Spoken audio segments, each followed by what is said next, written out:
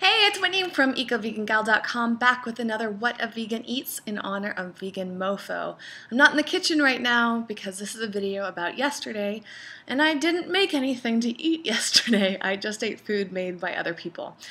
Before I begin this video though, this is my second vlog style for Vegan Mofo on this channel, and I wanted to kind of take a moment to respond to some of your reactions to that last video.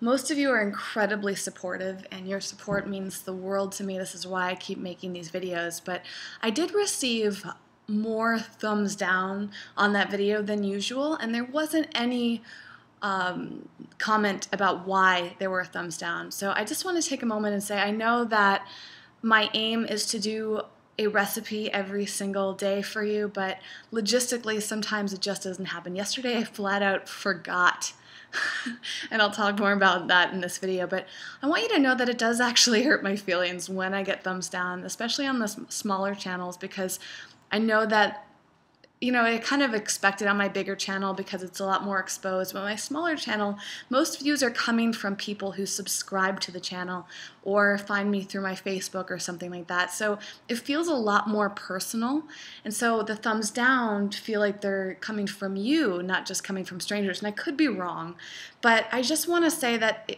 it's totally fine if you don't like a video, but please comment and let me know why. That makes it a lot easier for me to understand so I can figure out what you do like and what you don't like. When you just get a thumbs down from someone, it just kind of feels like a disrespectful thing, honestly. And I have a lot of issues with this that I've been meaning to talk about on some of my other channels.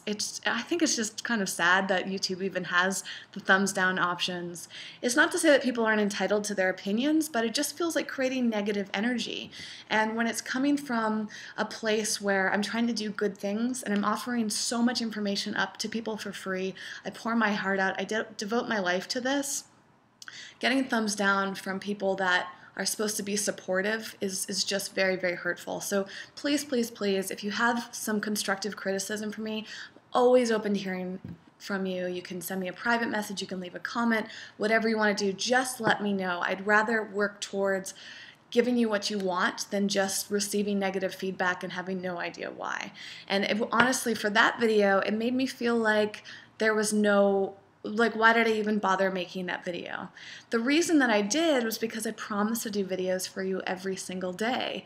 I did intend to do a recipe every single day, but it's turning out a week later, it's a lot of work, so it might not be possible. Anyways, so I'm going to continue with these videos, but I'm going to turn off the ability to rate them because it's just not worth it for me. It's uncomfortable for me. And again, if you want to give me feedback, let me know. I'm always willing to hear it. Now that that's out of the way, let's talk about yesterday. Yesterday was a really busy day for me, and that's why I didn't end up cooking. I don't think I ate anything until I went to a party later in the afternoon, and there was food there. There was a phenomenal organic gluten-free pasta salad, and it had some veggies in it and a little bit of oil.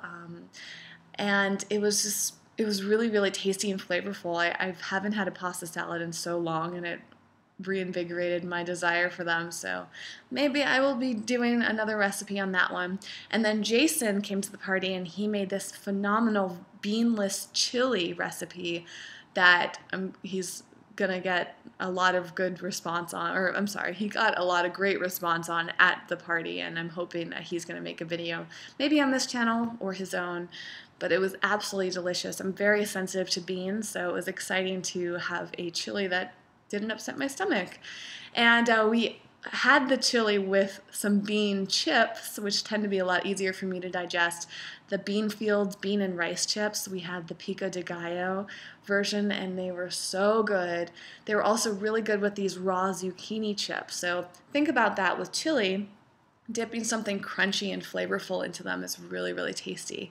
And we were so full after that big meal, but we decided to go to the grand opening of a new location of a restaurant called Sage. Sage is a vegan bistro that's been open in Echo Park, which is out near Silver Lake, and they now opened a location in Culver City, so it's over by all the big studios and the freeways, and they had a big Vegans of Instagram meetup there last night.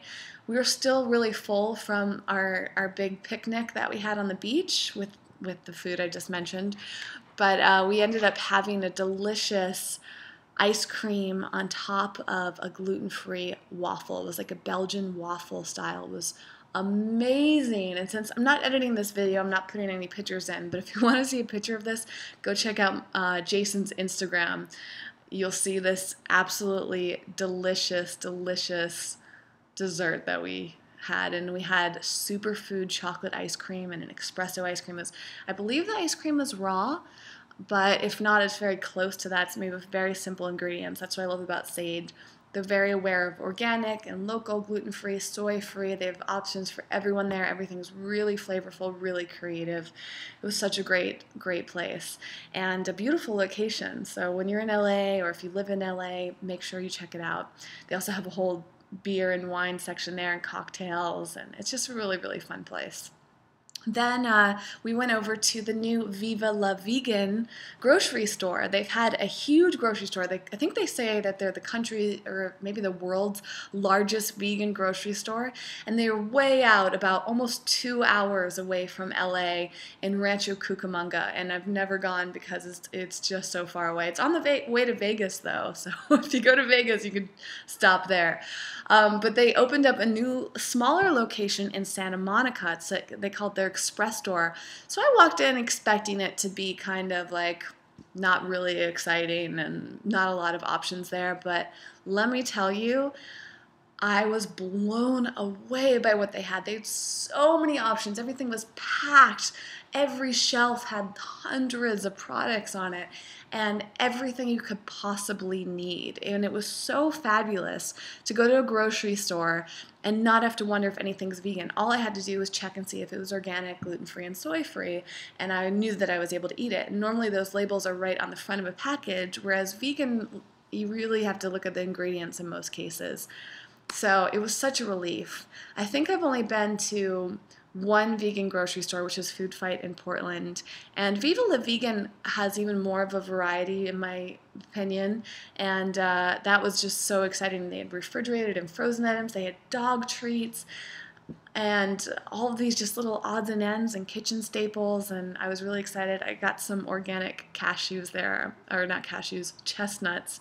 I'm so in love with chestnuts, and I had those as a great snack. So that was a summary of yesterday, and today I will be recording a video later this evening. I intend to make a recipe, and I have a bunch of great recipes coming up for you. So thank you all for your support.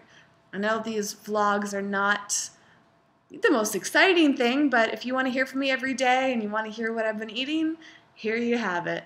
Thanks so much. I look forward to your feedback, and I will see you tomorrow. Bye.